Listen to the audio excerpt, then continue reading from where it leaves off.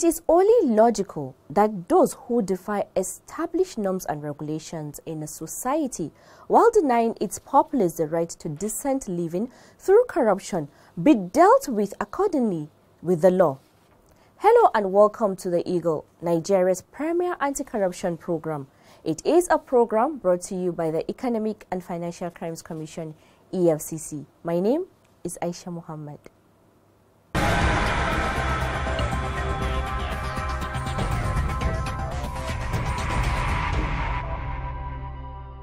On the program today, EFCC assures the Ugandan Parliament of support in tackling corruption, just as the Commission raises the alarm over a plot to tarnish its acting chairman's image. Also on this episode, we will update you on the ongoings in the trials of Alex Badi, Olise Metu, and more. This and more will come your way right after this timeout. Right, so my name is Hiram Bukhari and I'm representing the government of Pakistan. And today I'm here at the EFCC and I'm extremely encouraged and happy about the work that the EFCC is doing. And I hope that the mission of the president, where he wants to kill corruption before it kills Nigeria, it is going to be implemented by the EFCC. So good luck to the EFCC.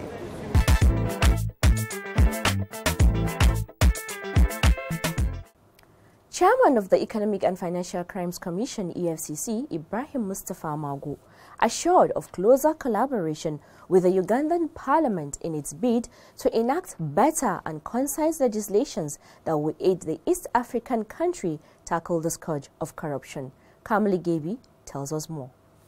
Magu gave the assurance while receiving members of the Parliament of Uganda's Sectoral Committee on Legal and Parliamentary Affairs, who were on a benchmarking visit to the Commission's head office to fashion out ways of strengthening integrity and proper conduct in government. According to the EFCC boss, corruption has long transcended national boundaries, and it is imperative for African countries to synergize in combating this scourge. And I also want to appeal to you by your position, please look at other laws. Look at other laws that are very, very relevant. These are things that you have to do at this time so that you can come into the international fora. Like the Money Laundering Act, if you don't have Money Laundering Act, okay, you have Money Laundering Act. There are so many other acts. You don't have cases of advancing fraud. Okay, please. There are so many other laws. Now that you have started, please make sure before you leave the parliament, you exhaust other things so that some other people can only come and amend the ones you have. But please, I want you to be the pioneer in initiating most of the international laws so that our Uganda brothers will come up to something. I'm not saying all the laws we have, you don't have them, but I just want to encourage your initiative. And if you have the laws, please examine the laws to see whether there is need to cause further review. It's very, very necessary. Samo Bitangaro, who led the 8-man delegation of parliamentarians, said they were at the EFCC because of the reputation of the agency and to learn from the successes that it had recorded over the years. Bitangaro further said that since the promulgation of the Ugandan constitution in 2005, the country had struggled with issues of probity and accountability in its public service, which necessitated the visit to tap from EFCC's wealth of experience. Since 2005, when we promulgated our constitution, therein we created a leadership code. So we enacted an act to ensure that there is a code of conduct for public officers, members of parliament, civil servants, people who are employed by government agencies. There's a code of conduct that governs how they should operate. And in the process of operationalizing and enforcement of the Act, we have found some challenges. We registered some successes, some failures as expected, and also some challenges. So, we had a process of amending our constitution in 2005. And we recommended the amendments. But one of the things we should do is to establish a tribunal to try cases that have been identified for those who have breached the code of conduct. Another member of the parliament, Ibrahim Semuju, said the committee had the mandate to amend the Ugandan Code of Conduct Act and establish a tribunal to try offenders of prescribed laws, which is why they needed to understudy the laws establishing the EFCC, EFCC's mode and scope of operations, and most importantly, internalize EFCC's robust anti-corruption agenda. The meeting later went into a question and answer session between the visiting parliamentarians and the management of the EFCC.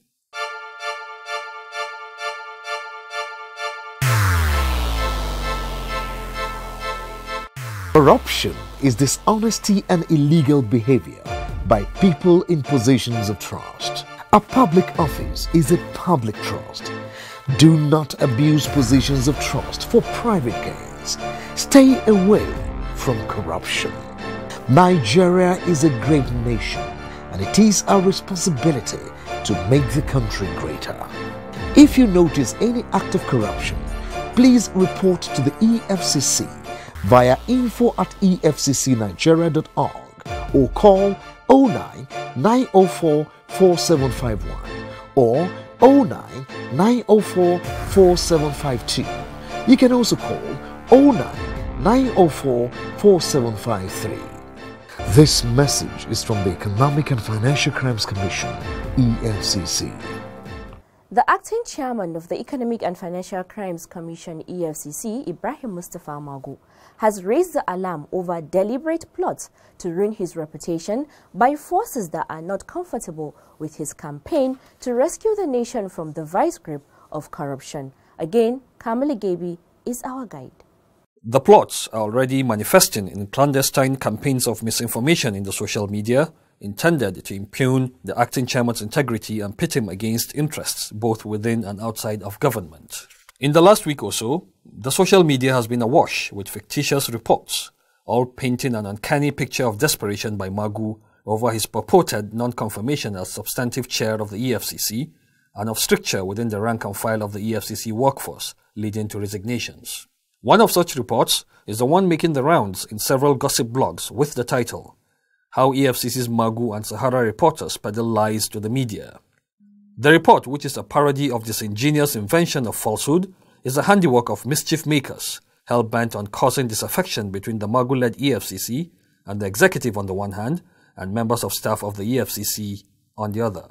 The EFCC wishes to put it on record that Mr. Magu does not bully anyone, and has not embarked on any mission aimed at blackmailing some highly placed personalities in the country, such as emirs, President Muhammadu Buhari's appointees, or any other individual lowly or highly placed in the society. The allusion to bullying and victimization of EFCC staff is clearly designed to instigate the staff of the Commission against its leadership, as there is no truth in it.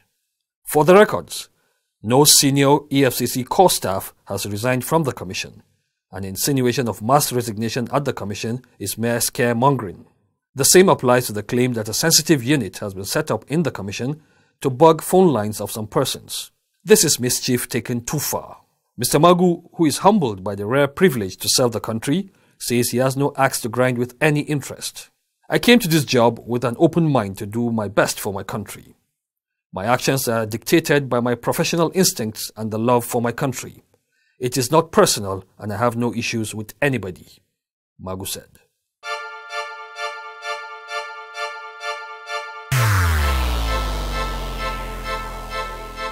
Corruption is dishonesty and illegal behavior by people in positions of trust. A public office is a public trust. Do not abuse positions of trust for private gains. Stay away from corruption. Nigeria is a great nation, and it is our responsibility to make the country greater. If you notice any act of corruption, please report to the EFCC via info@efccnigeria.org or call 09 904 4751 or 09 904 4752. You can also call 09 904 4753. This message is from the Economic and Financial Crimes Commission, EFCC. Now on to court matters. The trial of a former Chief of Defense Staff, Air Chief Marshal Alex Bade and Iyalikam Nigeria Limited continued before Justice Okon Agbang of the Federal High Court sitting in Maitama, Abuja, with the EFCC presenting its 8th witness, Eso Faleke, for cross-examination. Sylvia Mbamalu is our guide. Faleke, a banker with Guarantee Trust Bank, an account officer to Bade's company account, Iyalikam Nigeria Limited, had in her evidence narrated how Bade became a co-signatory of the company account in January 2015 and how he gave instructions to carry several transactions running into millions on the account. The witness, who was cross-examined by Akin Olujimi and Samuel O. Zibiri, SAN, representing Bade and Iyalikim Nigeria Limited respectively, insisted that she received several instructions from Bade through telephone and written instructions to transfer funds to several accounts, especially Naira and dollar accounts. The witness, while commenting on Exhibit E25 and E30, explained that though Exhibit E30 carried a lone signature, it contained instructions as to telephone instructions because the telephone number was on the mandate card of the authorized signatory. According to her, the mandate card was not for instruction as how to receive telephone calls. She admitted that she acted according to the standard procedure of the bank with respect to documentary transaction. Speaking on Exhibits E3 to E7, the statements of account, Faleke told the court that payments can be made via deposit slip, adding that the payments therein were made in cash deposit via deposit slip, but that she did not come to court with them, having not been requested to do so. Justice Okon Agbang thereafter adjourned to November 14, 2016 for continuation of trial. Bade is being prosecuted by the EFCC alongside his company, Iyalikam Nigeria Limited, for allegedly abusing its office by using the dollar equivalent of the sum of 1.4 billion naira removed from the accounts of the Nigerian Air Force, NAF, to purchase properties in choice areas of Abuja between January and December 2013. The offence contravenes Section 15, subsection 2D of the Money Laundering Prohibition Act 2011 as amended and punishable under Section 15, subsection 3 of the same Act.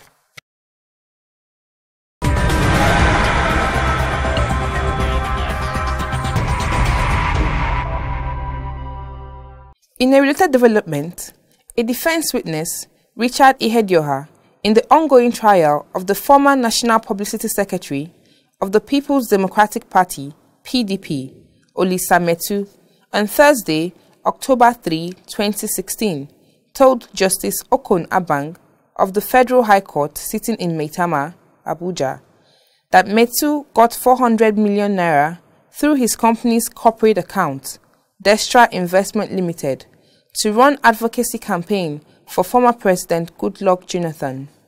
Ihedioha, who continued his testimony as fifth defense witness, narrated how Metu received the sum of 400 million naira from the former president to calm the tension that was in the country at that time. At that time, there was tension in the 6 geopolitical zones of the country. In the South-South, there was agitation for resource control and militancy issues. In the Southeast, there were issues of kidnapping, and a section of the citizenry were also agitating for self-determination. In the Southwest, there was the issue of demand for the implementation of the reports from the National Conference. Some leaders in the Southwest were also agitating for self-determination for the region. There was problem of insurgency in the Northeast and issues of religious clashes in some other parts of the North. On the whole, the stability of the nation was at stake. There were also perceptions in some sections of the country that the problem of the country was as a result of what the government did or did not do at that time, Ihedioha stated. He went further to explain how his team, led by Yomi Badejo, preferred solutions to the problems raised in the meeting with former President Jonathan, and how they were eventually given the opportunity to do the project advocacy campaign. He reiterated that what was paramount to the government at that time was the stability and unity of the country. The President, Jonathan, then requested that the first defendant, Metu, should give him his corporate account so that they could send the money at the end of the meeting. The first defendant didn't want to fail the President and the country. Work began in earnest as we met every morning to review our timelines while waiting for funding from the President. I recall a day I was with him, Metu, in his private office, and he received the call from the President, Jonathan. After the call, Metu called his PA, DK Sam Ben Musu, who handles his banking transactions and other private stuff, to call Diamond Bank to confirm if he had a cash inflow of 400 million. He even told his PA to put the call on speaker. A lady's voice confirmed the receipt of 400 million naira, and the PA thanked her. The work that was done had so many security components, which ordinarily, at that time, was not in the public domain. The former president's directive was mainly advocacy and assurances to the public that the military was on top of the situation in the country, Ihedioha stated. He confirmed to the court that the payment for the project, recruitment and training, was made to Chief Tony Aneni. Intervention carried out across the country was monitored in order to carry it out effectively. Zonal coordinators were recruited. They were trained at Ibeto hotels, said the witness. The case has been adjourned to November 15 and 16, 2016 for further hearing. Sylvia Mbamalu reporting for the Eagle. Imagine a society where everything works. Durable road networks, stable electricity supply, portable water, well-equipped and functional healthcare facilities, quality education for all, affordable housing schemes, social security benefits, job creation, and a lot more that makes life comfortable to live. That is an ideal society. We can only achieve these if we all play our part. Say no to corruption to enjoy these benefits. Kill corruption to save Nigeria. This message is from the Economic and Financial Crimes Commission, EFCC. Still on court matters, the Economic and Financial Crimes Commission, EFCC, has arraigned one Oluwatoyin Jinaidu, a former banker with Fourth City Monument Bank, FCMB, before Justice Sylvanus Orji of the FCT High Court sitting in Apo, Abuja, on a 20-count charge bordering on theft and forgery to the tune of 52 million naira. Kamali Gebi again is our guide. As account officer to Dr. D.K. Okoye in the Wuse 2 branch of the bank, the accused allegedly transferred 52 million naira from Okoye's account without his knowledge or consent into accounts in Zenith Bank, GT Bank, and Union Bank. These transfers were alleged to have been done through forged transfer instructions. Jinadu was first arraigned before Justice Adebukola Banjoko of the FCT High Court on July 12, 2012, but the case had dragged following several frivolous applications and interlocutory appeals up to the Supreme Court, including a petition alleging bias against the presiding judge, a situation that led to the withdrawal of the trial judge.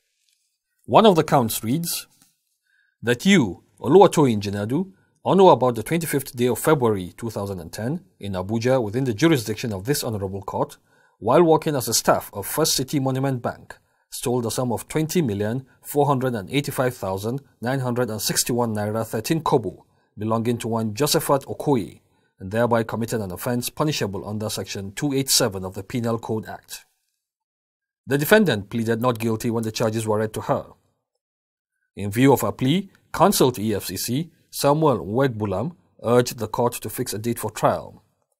However, counsel to the defense, M.A. Awu, through an oral application, urged the court to grant the accused bail, relying on Section 162 of the Administration of Criminal Justice Act and Section 36(5) of the Nigerian Constitution.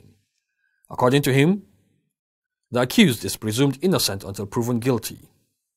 We urge your lordship to allow the defendant to continue on the existing bail granted her by your learned brother, or in the alternative, grant her bail on such terms the court may consider appropriate to enable her attend trial. Responding, Onwegbulam opposed the application, stating that since the former presiding judge has declined jurisdiction on the matter, the bail has automatically lapsed.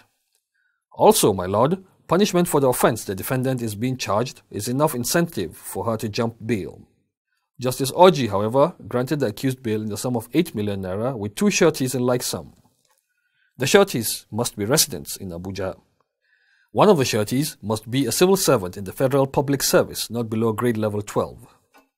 The case has been adjourned to December 5th, 2016 and January 17th and 18th, 2017 for continuation of trial.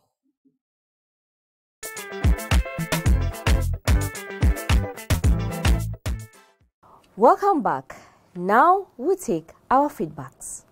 Our first feedback is from our Twitter platform, and the sender is Olamide, who said, "When will all these politicians be convicted and jailed?" Thank you, Olamide. The EFCC investigates and prosecutes. The outcome of the case resides with the judiciary. We can only support the case by providing all necessary evidence gathered during our investigation. So our job is actually partially done, notwithstanding the outcome of the case, even though our joy and credit is when the case is concluded. Next, we have Raymond Machiavelli, who wrote via Facebook saying, "The EFCC has made Nigeria a positive role model for African countries. Chairman Magu and the entire staff of EFCC, God bless you all. Please don't be distracted. Continue with your good work. Thanks." Thank you, Raymond, for the commendation, and amen to the prayers. Please join the EFCC in the anti-corruption crusade. And our last message on this episode is from Usaino Uba, who says, "I'm grateful to EFCC for your good and patriotic job. May Allah protect and guide you. What I hate the most is corruption. I'm always happy when I read or hear ruthless people caught and prosecuted." Thank you, Usaini. We really appreciate your comment. We would like to appeal to you and all meaning Nigerians to join in the EFCC anti-corruption crusade, as the job can't be done by the Commission alone. All hands must be on deck. We all have to be in this together for a better Nigeria.